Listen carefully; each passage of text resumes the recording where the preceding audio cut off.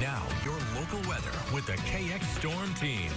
Welcome back, everybody. A really nice day out there here in Harvey and spots elsewhere. Look at the sky, so blue. Look at that crystal blue sky out there, beautiful. Temperature 75 degrees, winds are calm. Your dew point is pretty low at 34. Some may call this the perfect weather. I may be included in that. Temperatures right now are in the 60s and 70s for everybody. 76 up towards Williston, 77 in Crosby and Minot, 75 in Harvey and Rugby there, 72 in Dickinson. It's 70 degrees right now in the capital city and 66 in Elgin. A little cooler off towards the south here, 67 right now in Hettinger. Today in Bismarck, we got to 72 degrees, so a few degrees shy of our average, which is now 75. We started off on a cold note. We did get down to 34 degrees. Stayed above freezing, but yeah, it was definitely chilly out there.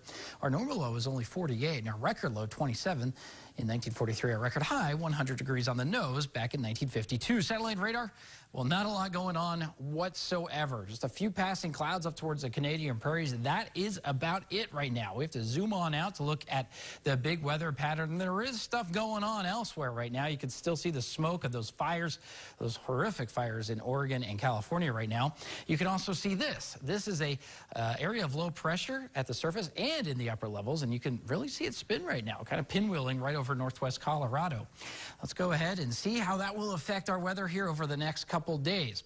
Here is our current situation. We have high pressure at the surface just off to our east. That's what's giving us our beautiful weather. Also, what's keeping us on the cooler side.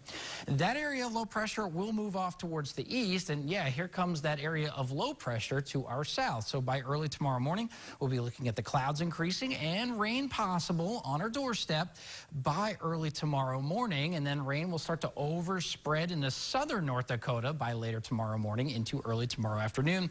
Some models paint a picture with a decent amount of rain across I-94 and points south. Some models, like this one, have us more on the drier side with a few passing showers here and there through tomorrow night into early Saturday morning.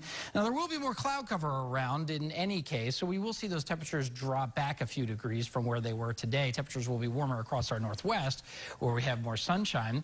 And then by early Saturday morning, we could be looking at a few rain showers lingering across eastern North Dakota, but we'll start to dry out and see a little bit of sunshine. You can see a weak cold front start to move in by late Saturday evening. That'll knock our temperatures off a few degrees by Sunday. It's not a particularly strong cold front, and we'll stay dry through the weekend, but it should be rather nice.